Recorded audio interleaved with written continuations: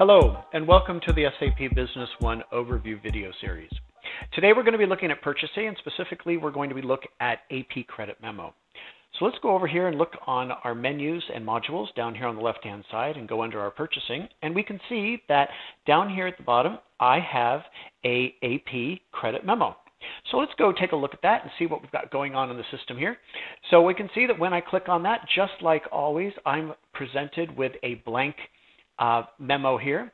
I could go in and I could manually fill this out if I wanted to do an AP credit memo, but let's take a look at some of the other options that we might have available. So if I scroll back to the previous document, we can see here that here was an AP credit memo that was already added in. I could right click and I could go duplicate if I wanted to, very simply and easily duplicating this existing document.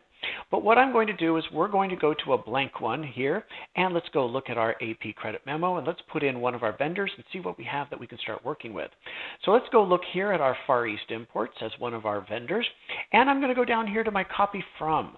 So under my copy from, I could do and look at my AP invoices, and we can see I have quite a lot of AP invoices that are within the system. Now let's say that I want to provide an AP credit memo on one of these because I want to be able to, even though I sent out the invoice to the customer, I'm going to do a credit memo based on that because I want to bring it back in. So like many times that you've seen in the past, Draw Document Wizard is created here. I can customize this, or I can draw all data. We're going to draw all that data over, and we're going to see what we have within the system here. And there we are. I have my item here for my AP credit memo. I have my dates that I've been provided into the system and the item that this is.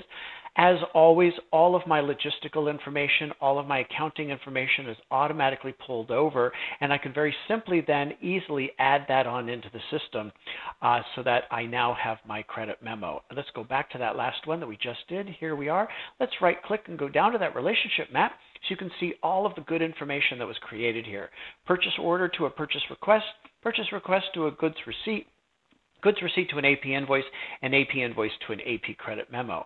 Now, based on the GL accounting structure that you have within the system there, over to this accounting, we can see that I can look at the accounting of exactly where is the journal entry and what's happening with this. So I can drill in, I can look at that journal entry, I can see exactly where my debits and where my credits are coming from within the system here, so it makes it very simple and easy from an accounting point of view to be able to manage this credit memo transaction and put it into the exact GL account that I want.